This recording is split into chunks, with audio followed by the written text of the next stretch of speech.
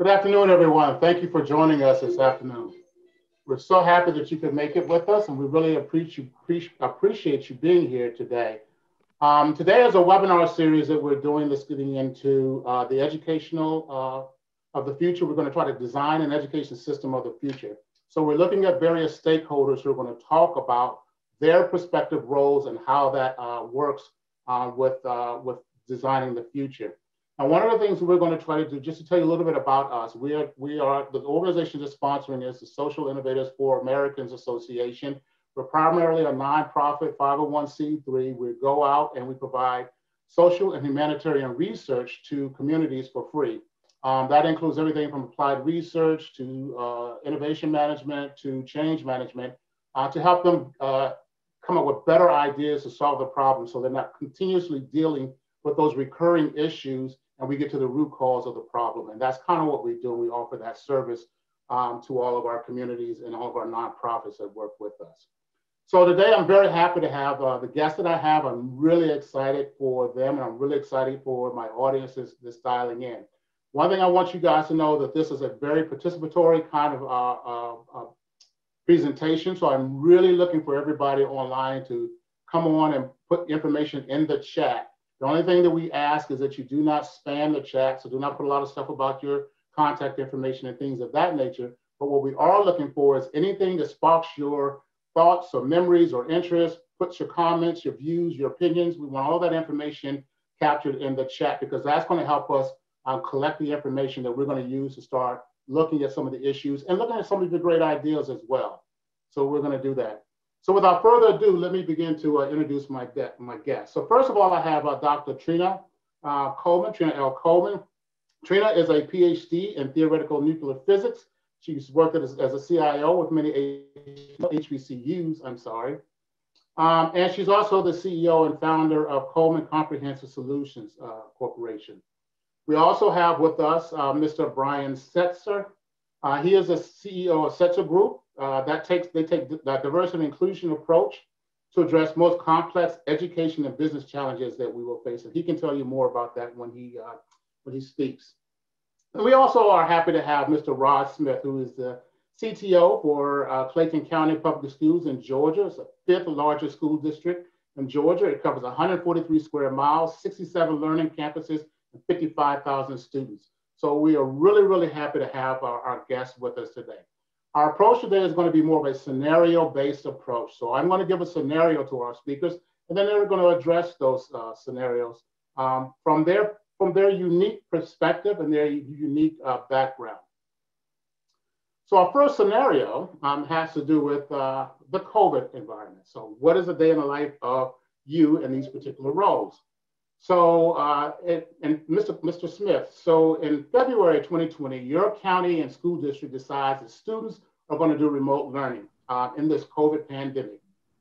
The question is, you have one principal, Miss Principal Jones, who's in your school district, and she complains that 30% of the students in her school do not have access to the internet and cannot get online.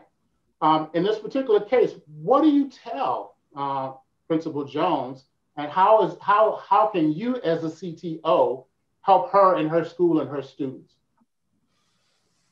Well, thank you, Dr. Coleman, for even inviting me to participate in the panel. And that's a great question, but it's a very real question in the K-12 environment. What I would share with you relative to our school district, we had that very scenario, but I would tell you that the 30% for Principal Jones was a lot higher. We do have a Principal Jones. So that percentage was more like 70% of our students in a particular school didn't have reliable internet access.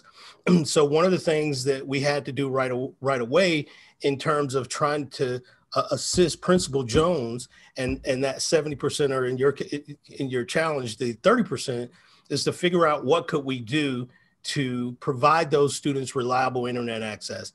That's a problem nationally, right? Clayton County wasn't the only school district who, and not just in urban school districts, but even in rural school districts, that challenge is there. What we were fortunate enough to do is to reach out to some of our partners. We have a foundation here in the district, and we scrambled right away to try to provide that to fill that 30% gap. And the real gap for schools in urban districts is really about 20 to 25% without reliable internet access. So we were able to do that through some partnerships with T-Mobile, through our grant, and through, I want to say, the 100 Black Men of Atlanta also helped. We purchased some hotspots, and then we distributed those hotspots to the families that were most in need. And we did that by sharing that information with our community via our superintendent. So it's a real issue, and we tackled that challenge by putting the word out that we needed assistance from our partners. Very good. So, Mr. Setzer, so Mr. Smith has had this problem. He's come up with some ideas, but he wants to bounce some ideas off of a consultant. So he goes for his Rolodex and he calls you, Mr. Bryan. And how can you help him? What would you tell him? What can your company do to help him, and how can they help him in this particular situation? Dr. J, I echo Rod's comments. Thanks for inviting us tonight and giving us a chance to share and learn with everybody. And it's a good place to start in terms of just listening, right? So Superintendent Smith has a unique context. Any consultant who comes in and doesn't listen is making a misstep. In other words, the community matters. All things are local. The context that people work in, the communities that they serve. I think that one of the best things that can be done on the front end is to really understand what's happening, who's at the table, who's missing, who should be involved.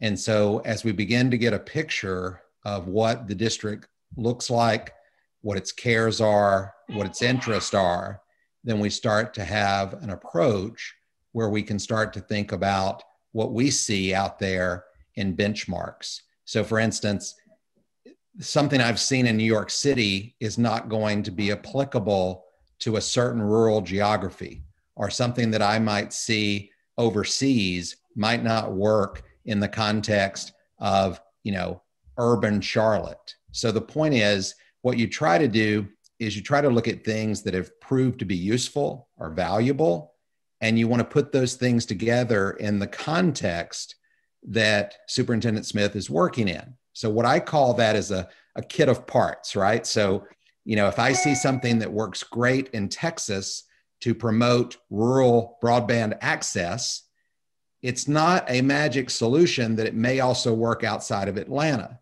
However, if we start to look at those kit of parts, we can assemble something new and unique in the context of Superintendent Smith. So it's a two-part answer for me. We do a lot of listening and learning from what the unique context is, and then we kind of peek across the hedges, not only in the United States, but around the world, and say, what solution could we apply? And the last thing I would say, and concluding my remarks, is, lots of people have been trying things throughout the last 30 years that have been evidence-based, and we still don't use them. We still don't even know about them. And then some people are trying new and different things. But here's the message: new, different, old, that's not necessarily better. Better is better. So I would advise Superintendent Smith and his unique context and from the influences we have. Very good. Very good. Thank you, sir. Thank you very much. Dr. TLC Coleman. So my question to you is, in this same school district, there is a small HBCU. Let's go with Morris Brown. Okay.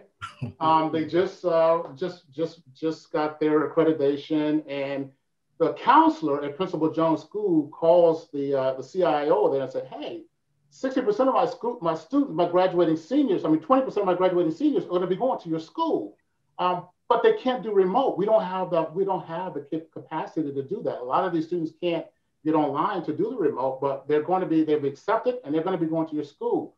So the CIO, Dr. Kevin James, gets on the phone, and they said, Dr. Coleman, how can you help us? What can you help us do in this particular situation with the new students that are coming into the school? Wow. Well, thank you for having me. And, higher ed is my wheelhouse. So it's a combination of things. First of all, first and foremost, our HBCUs are very, very important, but they also have challenges. Morris Brown is one of the unique special challenges. IT assessments, I cannot stress enough, are very critical to understanding what the infrastructure is of all of our campuses.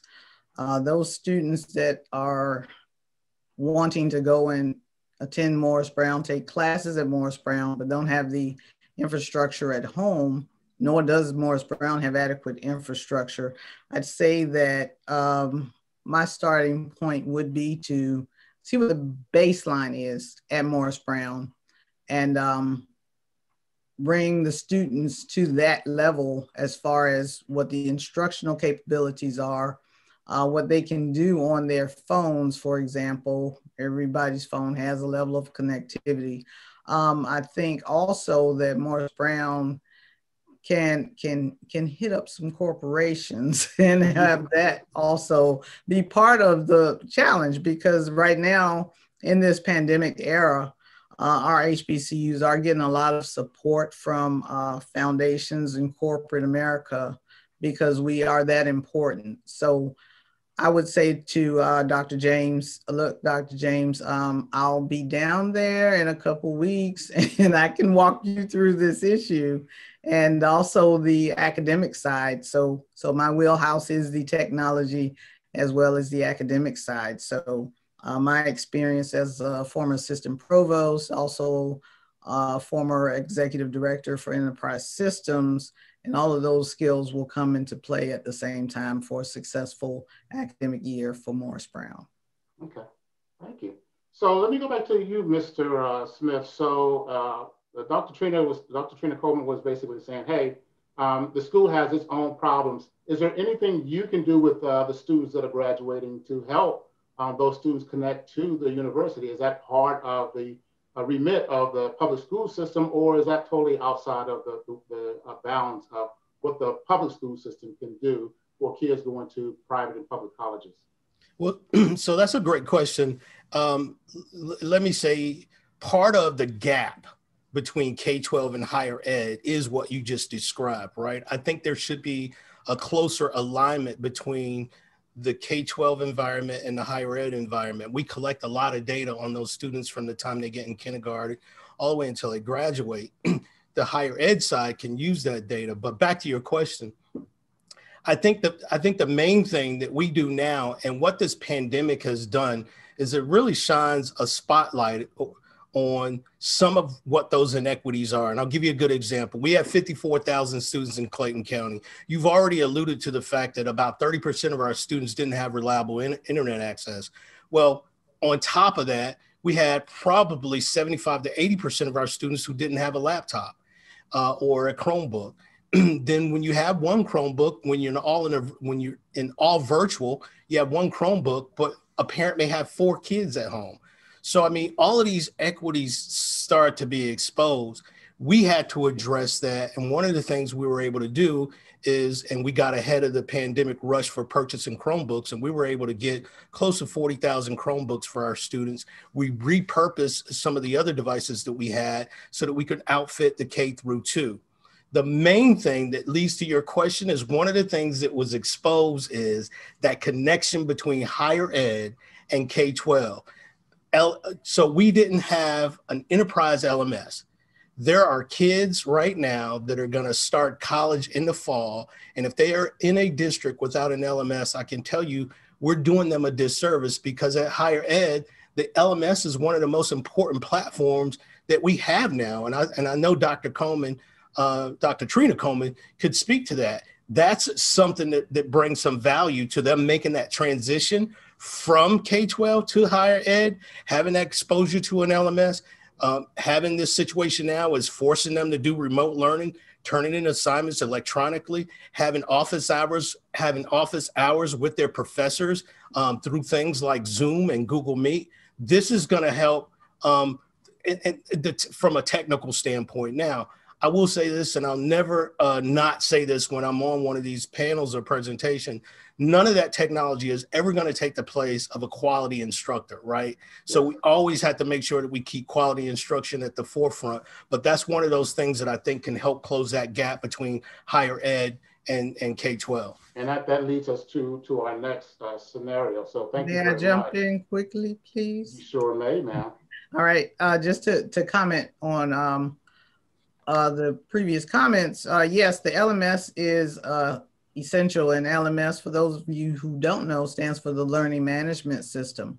The Learning Management System will make things very much more efficient. So going to, coming from a school system that does not have one means manual grades, manual calculations, manual everything.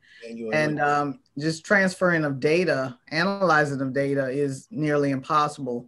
So that is also going to contribute to the gap as far as assessing your students accurately and being able to make the best decisions or help them to guide them into the right direction. I am done. Cool, thank you. For now. So let's go into the next scenario. So for everybody online now who didn't hear at the beginning, we really want to hear your input. So we're asking you to go into the chat. If you're on YouTube, go into the chat. YouTube should be up. I saw that somebody commented that it wasn't up. It should be up now. Please go to the YouTube site and you can do it there. But also here in Zoom, please add your comments. We really want to help hear from you. That's what makes this public forum valuable to us. It's also share information with you, but also get your inputs. You've experienced these things. You have some ideas. You have some experiences with them as well. So let me go into the next scenario here. So this is what I call the big challenge scenario. So we want to go to the big challenge scenario.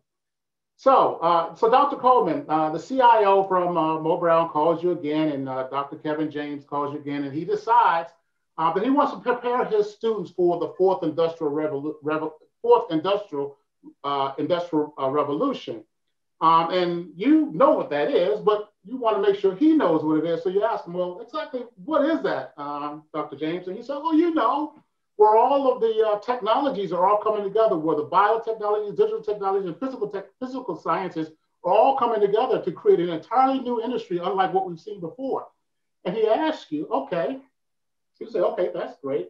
He says, but I want to make sure that our school is able to compete. I want to be able to close the global gap between my students and the international students and their ability to use technologies. So, Dr. Coleman, here's what we want you to do. Help us understand what are some of the things that we can do. What are some of the technologies? What are some of the technologies in the lab? What are some of the IT infrastructure do we need to put in place so that our students can be competitive for this new world? Is there anything you can do to help it? I can. Now, whether he will take my advice or not is the other thing. And that's part of the challenge. And I am being very blunt and honest with dealing with administration in general, be it K-12 or higher ed. Listen to the people that you asked advice of. So the first thing is to say, well, what are your goals? What is the plan for Morris Brown? Do you want to have a cybersecurity program? Do you want to have our AI, VR, all of that? That goes back to my original comment about your IT assessment.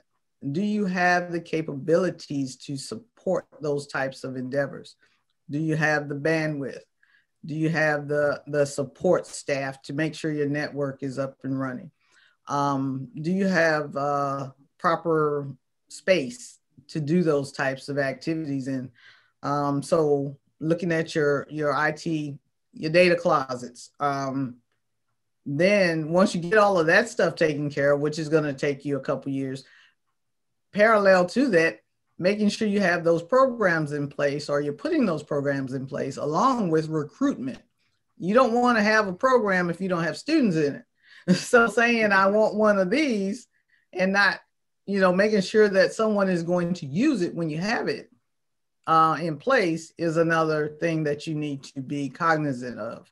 So like I said, higher ed is my wheelhouse. I've seen one of everything. I've done almost one of everything. So those are the things that are relevant and important when we start talking about EdTech. EdTech is a sexy topic to discuss, but when it comes time to implementing or even understanding, a lot of people don't even understand the technological side of education to a point where they can weigh in on those types of decisions, which is why you need to trust the experts that you bring on board in order to make those decisions. So if I could summarize what I think I heard is that one, you have to listen to the experts that you have. And two, you have to assess what it is you want to accomplish. What are your objectives? Is it to be the best in cyber? Is it to be the best in artificial intelligence? Is it to be the best in virtual reality? What are the things that your students want to be best at? Where is this fourth industrial revolution going? And where do your students want to be in it? And that will then lead you to be able to figure out what technologies they need. That is exactly right. And also stick with what you're going to go with. Don't try to do everything at the same time. Pick one, do that one. Then if there's interest in the next one, move forward from there. So Mr. Smith, so in this same scenario, Mr. James calls your superintendent and you're on the phone, you're on the teleconference with him, and he lets you know that, hey, we need good students coming out of your public school systems. And so the U.S. News report says that Georgia is number 30 out of 50 states in public education. You're also, also in the United States, we are 26th in the world for public education, behind China, Canada, Japan, and Korea, and many, many more. So he asked you, hey, can you guys sit down and come up with a 10-year plan, a 10-year strategy that's going to lay out what the technology roadmap should be for your school so that you can feed into our program with the right types of students. Mr. Smith, what are the types of things that you guys would have a discussion about in your school to feed into a program like that? So Dr. Coleman, I can tell you, you asked some really long questions, so I'm having to calculate the question in my head and collect a lot of information. So I'll try to answer that. So if I leave anything out, feel free to chime back in and say you missed a point. But that's a real scenario again. So we are 30th in the country. I think I would start with trying to do.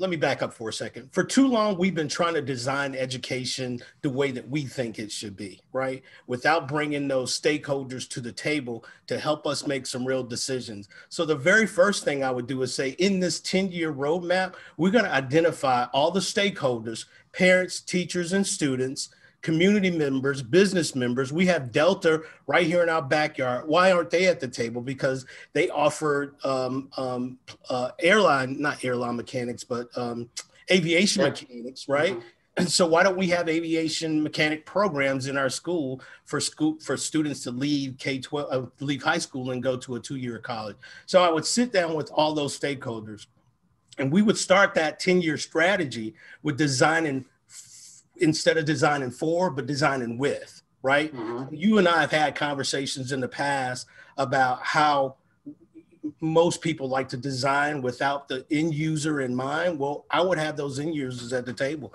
Then I would figure out how do we identify what a student's interest is at a very early age so that we can start putting that student on that path, right? So that by the time they get to high school, they already have somewhat of an indoctrination, if you will, about the path that they want to go in, right? So we do that at the high school level. Students go to career paths, right? But we should be starting the career paths somewhere down at the elementary level. They may not know exactly what they want to do at that point, but we have those opportunities for them. So the main thing that I would do to start that 10-year strategy plan would really be to bring all the stakeholders to the table so that we can design for success as opposed to designing for what we've seen for the past, 200 years or so. Well, that's a good perspective. So as a CTO, your job is not just to buy technologies and stick them in there. It's really to understand the situation and put the right technologies in there. So let me ask Mr. Setzer. He's going to close out this round.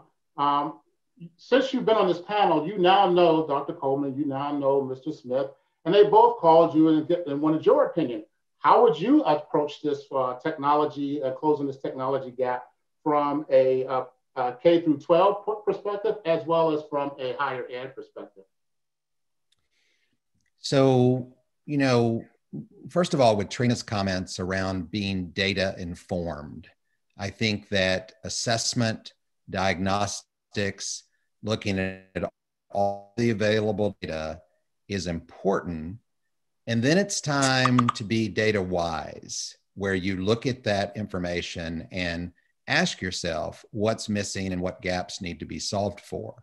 I think with Rod, we're talking about steps that allow you to design with, which I'm also a proponent of in terms of, you know, liberatory design. We do a lot with diversity, equity, and inclusion, where we don't copy models that are just based on strategic planning or, you know, strategic platforms. We also look at adding those two key pieces of liberatory design, and they are notice and reflect.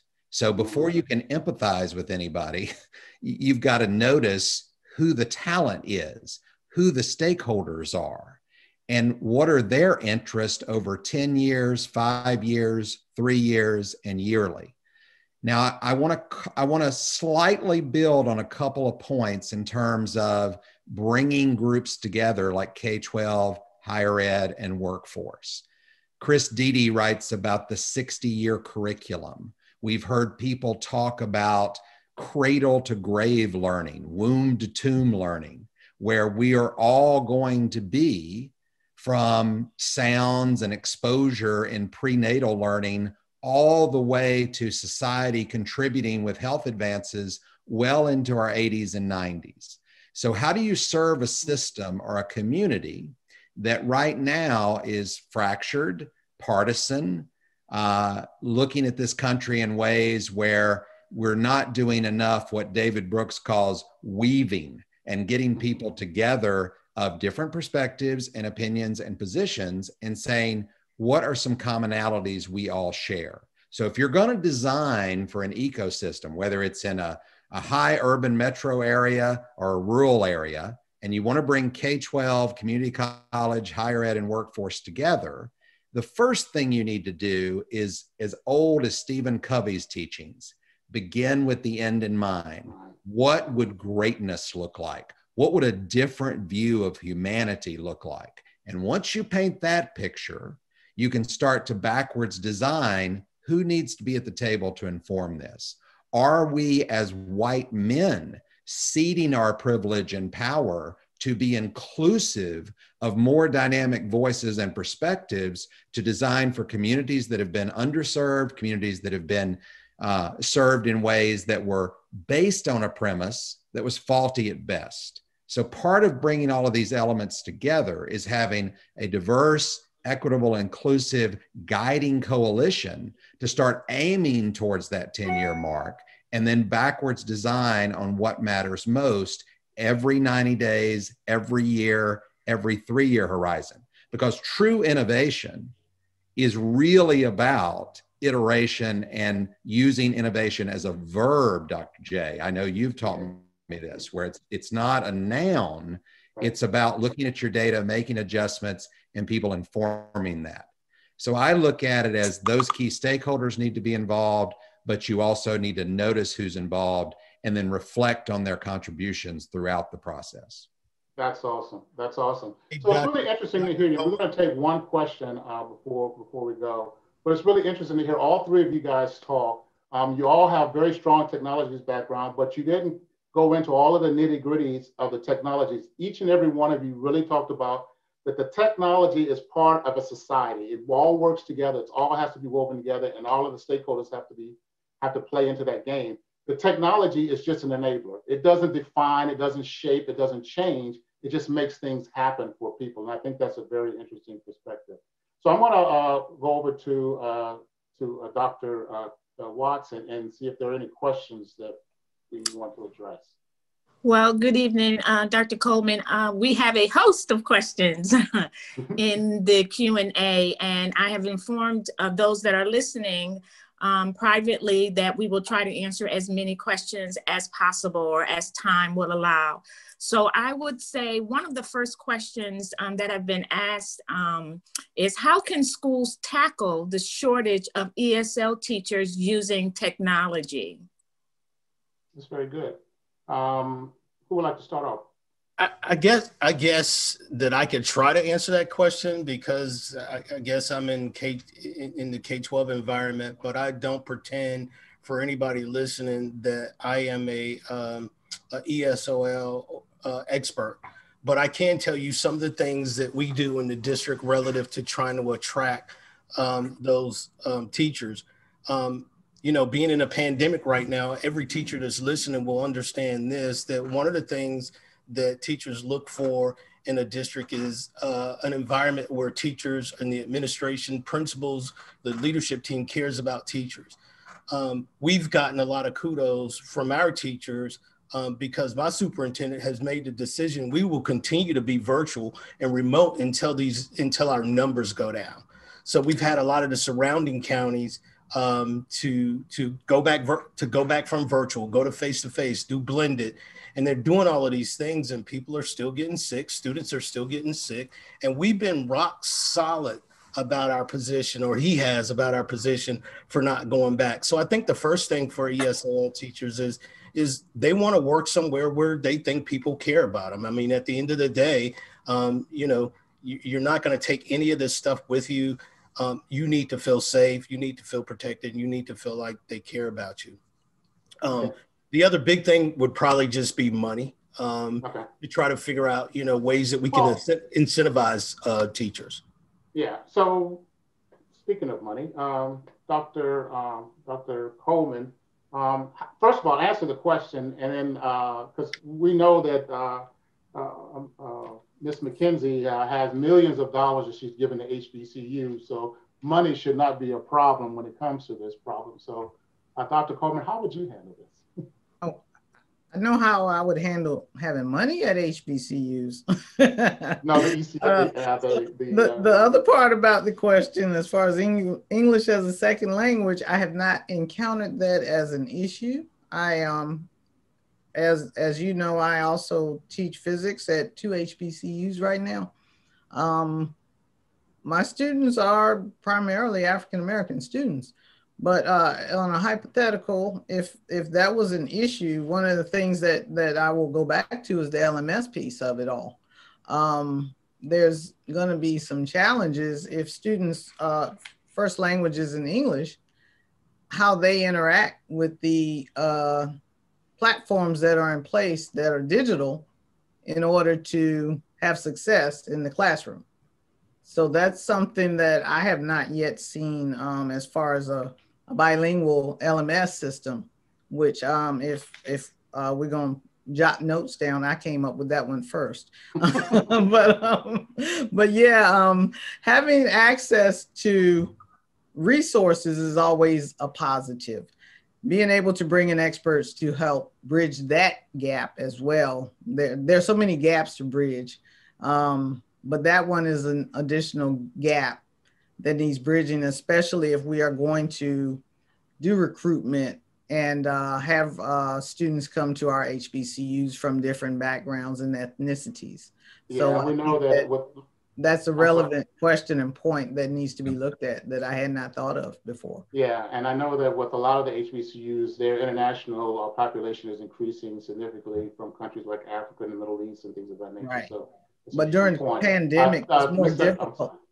It's more difficult now to engage because they're not on campus. They're not face-to-face. So having them enrolled is one thing, but having them on campus is completely different. So Mr. Sester, how would you deal with this? So I'm a global advisor to Aquila Institute and also Davis College. We have work that we do in Rwanda. Also, they're expanding to Hong Kong. And I've been in that role, I guess, for the last 5 years in different capacities. And so I bring a lens to this, having worked with some folks in the Department of Defense around the world, and Italy and Germany and Puerto Rico as well, to look at an assessment of what is needed for bilingualism to occur, right? So some of it is definitely native applications. So you do have tools and resources ranging from Duolingo to Bazoo to Linguist to Rosetta Stone to Memrise. Those technologies are there, but now we get back to some of the earlier conversations. Who can access them? How? How does that get out to equity of access? So take something like Rwanda, where you don't have internet once you leave the urban area, even to a level that you have in the US around surrounding rural areas for that second and last mile. So they may be using mesh internet or satellite internet, a host of things, just to enable the download hard copy cache of things they're trying to learn in 2 languages. You know, there used to be a time when students internationally would pay $50,000 to be trained on how to take tests to enter the US, either in higher ed or workforce or K-12. With open source technologies and ESL, that stuff has become ubiquitous and really accessible. But getting people to understand where it resides and how it lives is a different thing. The last point I would make, because I know we're on a tight time schedule, is my children went to Spanish preschool, and then they matriculated into a Spanish and Chinese international school. So when they were going through and making those choices, some of the teachers were brought in through visiting international faculty programs. Some of the applications helped support and supplement that work. That ought to be a right and fundamental privilege of any child anywhere, with as strong as technology is. So it's really about how we feel about the fact that we haven't done it. And hopefully COVID has put an accelerant on it so that regardless of your zip code, you can have access to a world-class education. And that's going to really start with really getting serious about broadband and really getting serious about the supports around it in the various communities in the US. Thank you very much. So I want to thank you guys for taking the time to do this. I really, really appreciate it. I haven't been paying too much attention to the chat, but I really hope that the audience has contributed their ideas, their views, their perspectives. As I said before, that really helps us understand what's really going on when it comes to EdTech and the types of issues. And we could not cover everything in a 1 hour session. The conversation will continue. We have LinkedIn, social media, and Facebook, where we have websites. Where we have pages that we'll send those out to you guys, and you will be able to share and continue the conversation there as well. We'll collect all of the information that you guys have shared with us, and we'll make that available and basically an online whiteboard session that you guys will be able to review and see and copy if you want to and use at for your own purposes. As far as I guess, they're also on social media. So if you have anything that you want to reach out to them, you can reach out to them on social media as well. And then they will also make themselves available to you. I'm sure they have very busy schedules, and they'll do their best to make themselves available to you or point you to the right direction. So again, thank you everybody for doing this. You will get an email following up this telecon, telling you more about where you can get some of the information, how you can stay in touch with us, and some of the things that we're doing. So again, thank you very much. I appreciate your time, and I hope everyone has a great evening. I was just informed that we were going to 7:30, not 7 o'clock.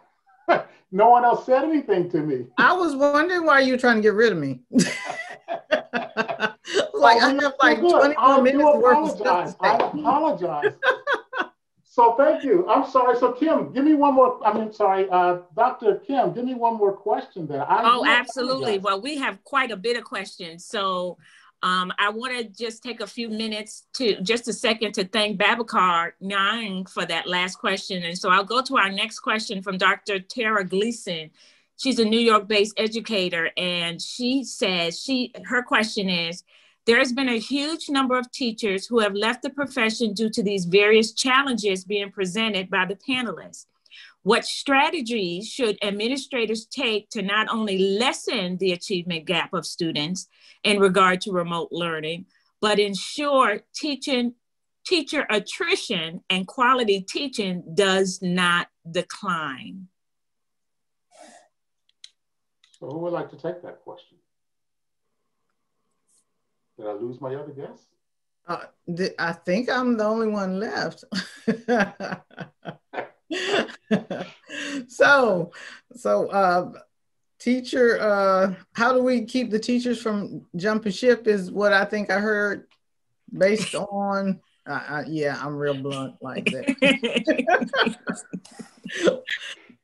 Good question. I mean, in the pandemic, I don't even know how to even approach that, because I know some school districts, especially K through 12, they're home, then they're not at home. Now they're going home, then they went back home because people were getting sick. I don't even know how I would even manage that process. I know like I said, my expertise is in higher ed, but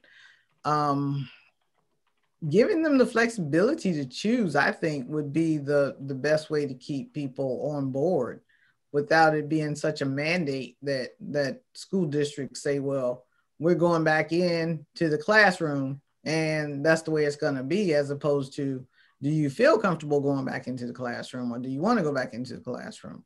I don't know how realistic it is, but it seems like it's the most reasonable thing if you want to keep your talent pool in place.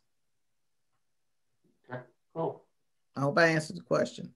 You did. So I'm gonna so Dr. Trina, I'm gonna go to the last scenario anyway, and okay, maybe you can address this question. So I want to talk a little bit about the future of technology and where the technology is going. And one of the things that I'd like to ask you is, if we had Google, and Google now has this new technology, this artificial intelligence platform, and this artificial intelligence platform, it has the ability to do very student-centric training and learning paths. So it will customize a particular learning path for a particular student based off of their skills, their knowledge, their learning abilities, and it will plot that whole path out for them from K through high school and through college even. And they've demonstrated this. They've done some trials with this, and they've shown that 60% improvement in standardized test scores for some of the poor performing schools, both colleges and high schools, have benefited from this particular technology. For your higher education clients, what would you tell them about the risk and the benefits of investing in this subscription-based technology for their distance learning programs? All right, let's start with my mic on. Risks. Yes. Okay.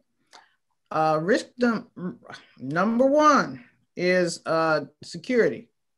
As far as network, if the information is being transmitted from students' location to university via the internet, then there's always that risk of breach of data, of breach of network.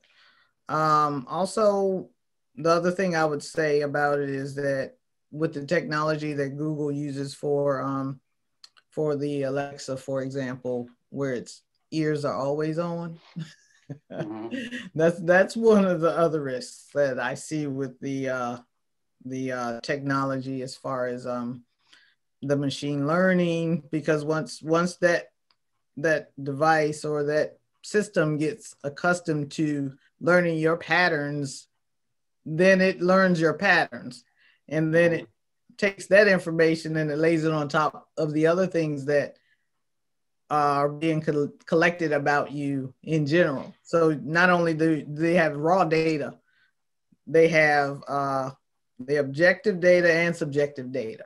So to me, those are things that should be separate, and one should just kind of not be there at all. But that's my opinion. Pros of it are the fact that you can have the customized learning environment that you described. And also, students tend to be more responsive when they're dealing with technology the younger students, perhaps more so than the higher ed students. Higher ed students are too busy for that. And I'll give you a perfect example. During the pandemic, my students work, and some of them log in to class while they're working. So they're listening, but they can't necessarily participate. Some of them are waitresses, some of them are drivers for Amazon or UPS and things like that. So the machine learning is a great technology. The customized learning type of environment, it is probably helpful for students that are not as intellectually savvy, I'll say. And so, but for the most part, I think that it may complicate the learning process a little bit, because it'll incorporate that extra facet of I got to do this for that, and then it's going to give me some feedback on how I did it, and it may not be accurate because I was distracted. It's like there are factors that cannot be factored in based on the fact that this technology is looking at what it sees as opposed to other things that it's not seeing. Okay, so Mr. Smith, thank you for joining me, and I do apologize to everyone on the call about my premature ending of the meeting. I do apologize. I really thought this went. You can tell I took the tie off already. I was at the door about ready to take the jacket off. So yeah. So we're going to go into we're into the third scenario, and it's really about for example, if Google has a AI a cloud-based system that's a subscription-based system, and everybody. It basically does student-centric learning, performance-based learning, and the AI customizes it specifically to each and every student in the program. For you, I'm gonna ask the question a slightly different way. So for you, this technology is available by subscription, but the big challenge that you may have in your school district is a lot of the teachers and their unions, and even some of the parents may complain about robots are going to take our jobs.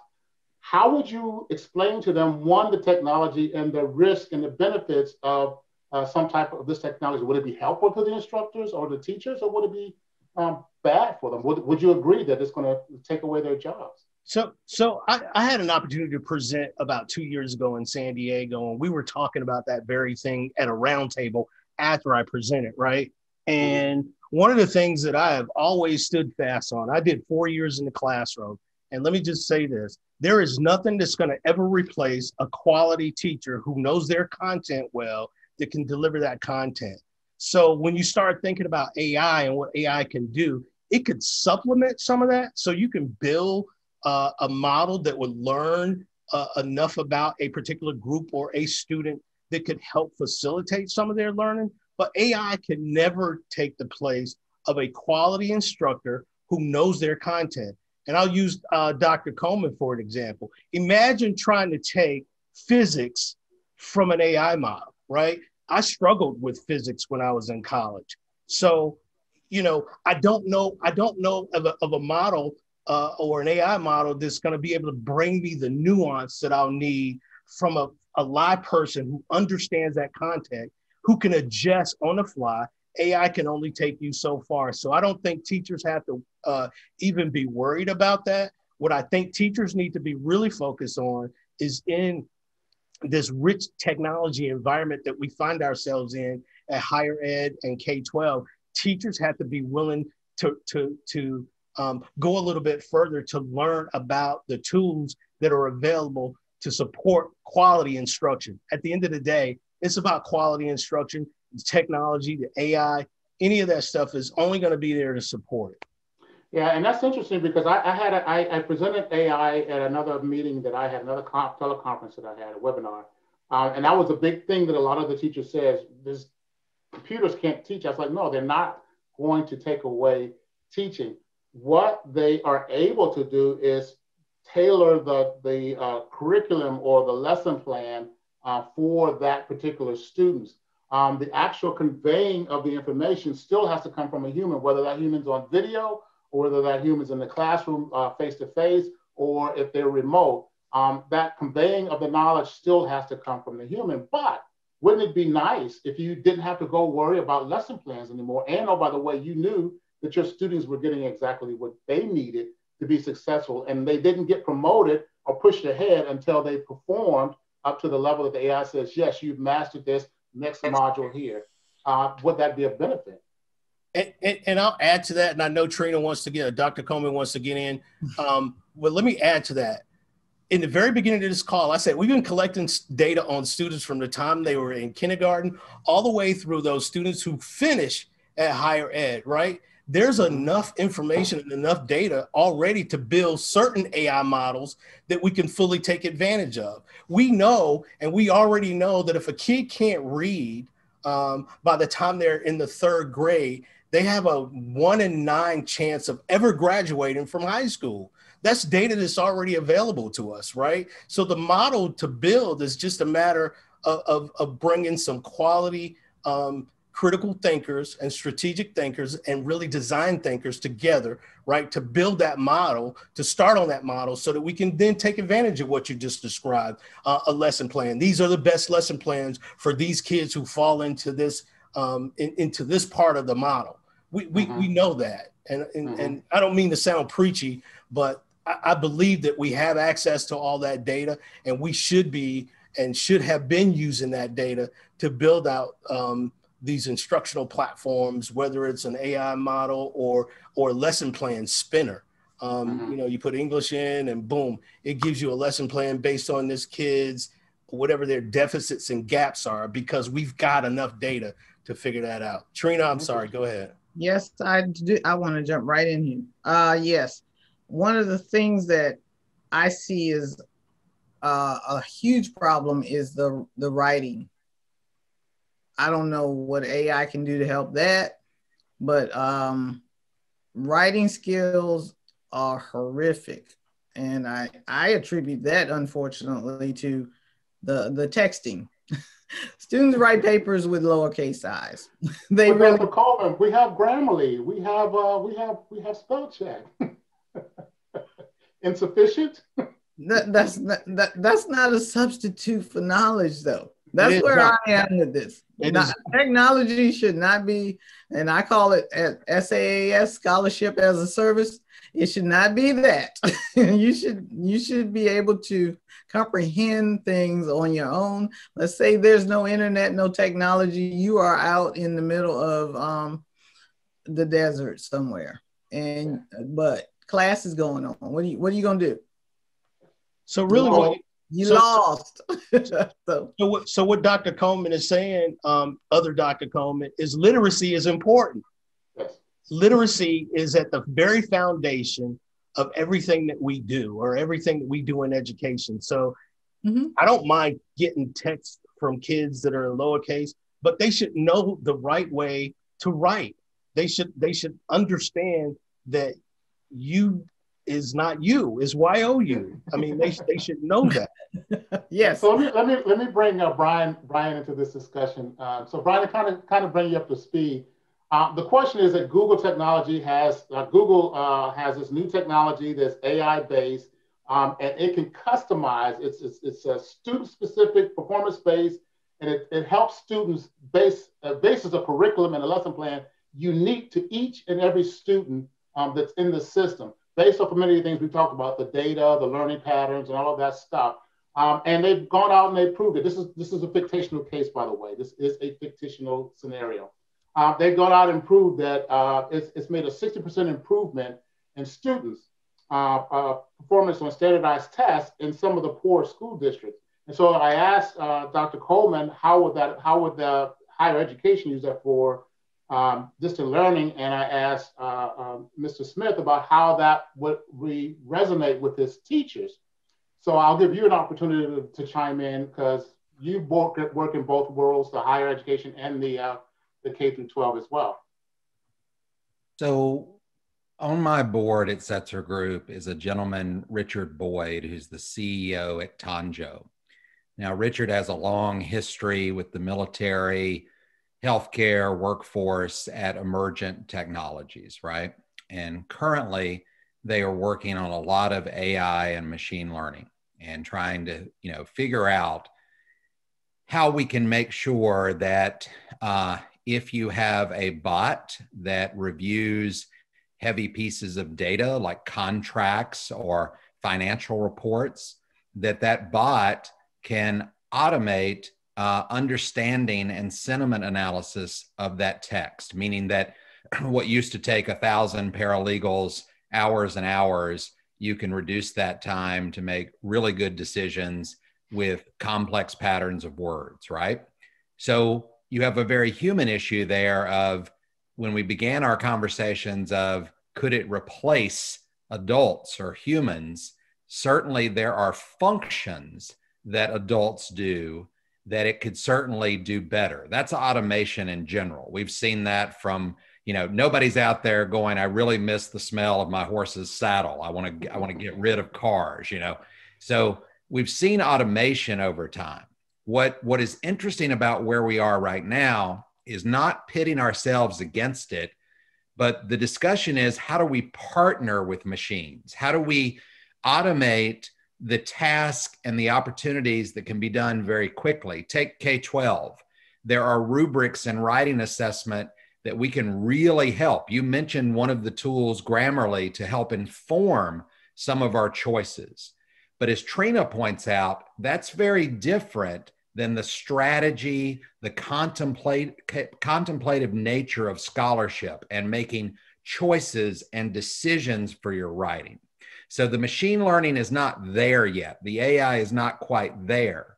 But hold on, because as it learns more, we're already seeing companies that can listen to conversations of help desk professionals or staff members and basically say, Trina's actually better with people than Bryan or Rod, and here's how we know. Her word choices have more economy in them. Her tone is being analyzed for sentiment.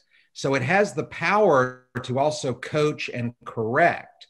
Our challenge for the future is going to be how we deploy it to create more time for humans to do what they do best. I think that's an excellent point. I fully agree. And I also want to, I also try to assure that many of the teachers that it will not replace human to human interaction. It will not. And then there are things that in my opinion, as an engineer, I don't think we will ever get there, probably not in our lifetime or our kids' lifetime, maybe sometime further in the future, but I just don't see that happening in the next 50 to 60 years. So let's take one more question, and then we will wrap it up because it will be 7:30. Okay, Dr. Coleman, let's see. Excuse me. We've got a host again of questions, so let's see if I can pick out one really quickly. This next question is coming from Michelle Joseph. She says, how do we address social emotional components to education? How can we include design thinking methodology in the schools to develop critical thinkers, empathetic leaders, and creative problem solvers with the soft skills in demand for companies such as Google? So I will see Rod or Bryan. Which one do you want to take that first? And then I'll come back to Trina. Go ahead, Bryan. Yeah, Bryan, you go ahead. I'll think about my response. Well, I look at it as, we are in the holistic era now. You can't go through COVID and not understand that we have deep societal inequities. And if people don't understand that some people had to leave our schools to go home to places of trauma, to places of Maslow 101, where if you're not safe, you're certainly not learning. So because so many people experienced that and had to, for the first time at scale, in my opinion, really address equity, really address it, right? The silver lining out of that is we learned a ton. Now, will we go back to normal? Will we continue to serve white affluence and sort of, make the average the level of service? I don't think so. I think what we've exposed here is that the total child, setting metrics for social emotional learning, thinking about how we're providing those services. I'm very hopeful that we've got two pandemics going on in this country, one real and viral, and another that we're about to unleash. And that's, we've got to really take care of humanity. And that starts with social and racial justice. And you can't do that without really understanding SEL and how we're going to solve for it. So whether you're talking about restorative justice, whether you're talking about emotional intelligence, whether you're talking about looking at discipline rates in K-12 or providing food security in higher ed, you no longer can get away with anything but a comprehensive design. Very good. So Mr. Rod, you were talking to me about how you guys are using human-centered design and design thinking in your program. Can you share a little bit more about that? Well, this was really before the pandemic, and we were just trying to figure out ways, how could we do a better job of ensuring our teachers were taking full advantage of the investments that we were making with classroom technology. So we were doing we were building that design or designing that with a group of teachers because we had spent close to $40 million to outfit all our classrooms with all this technology. Unfortunately, Dr. Coleman, that went away on March 13th, I think, when we went into this pandemic. So I really would like to say that we circle back to some of the things that Bryan talked about. We put in a fully comprehensive social emotional program for students. And when you think about design thinking in those terms, we had to go back and figure out, how do we feed 54,000 students who are used to coming to school and getting at least 2 meals out of their day from the school system, right? So you're talking about a table of people that sat around and started to design a solution to provide our community and students with food. So we took advantage of our nutrition department and our transportation department. We paired them together just like many other school districts. Transportation department, those drivers were going to be working anyway, so they were delivering food. I'll tell you another big thing that we did, and talking about the social emotional deficit that we're having right now, kids are in trouble. I mean, kids are struggling, families are struggling. Bryan alluded to the pandemic, both of them that we're having right now. What I can tell you is right now we use a system that we use Google. We're a big Google district, G Suite, right? So all of our students have access to Google Docs, Google Sheets, Google Chat, Google Meet, Google everything, right? And the students use that platform, but we use an additional platform to really scan what students are saying and doing, not from a security standpoint, but we're doing that right now from a social emotional standpoint so that we can find out what students are thinking. And let me just say this, and this is how serious it is. We have intervened with no less than 10 potential self-harm and suicide attempts with just this one tool.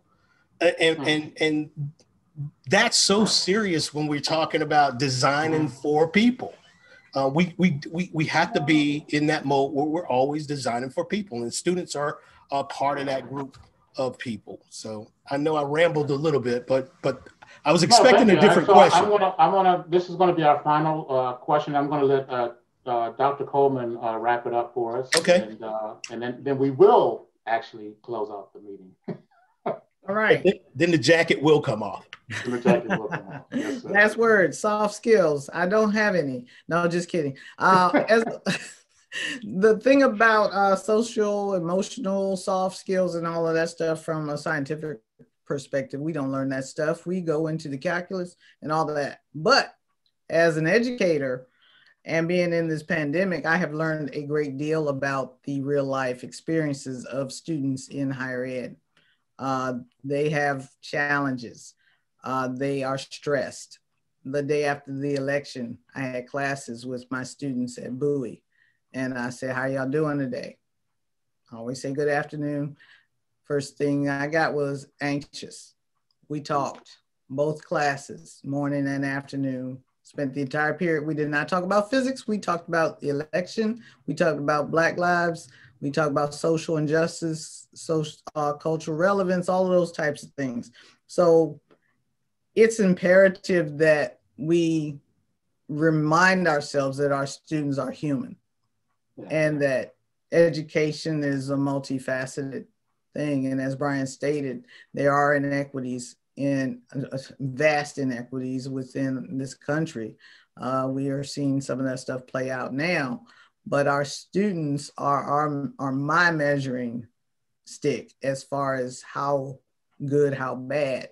And so looking at how we can be better on a social level, how we can be innovative is going to be something that will be iterative.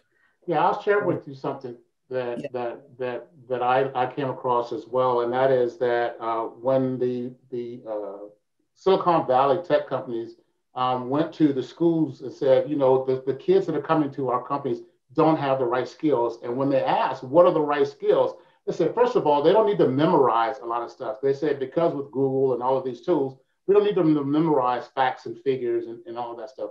We need critical thinking. They need to have interpersonal skills and be able to work on the team. They need to know how to interpret and analyze data. It says really more about data and data analytics that's really important in interpreting that data. And they need to be creative and innovative. And they said those are the things that we really need.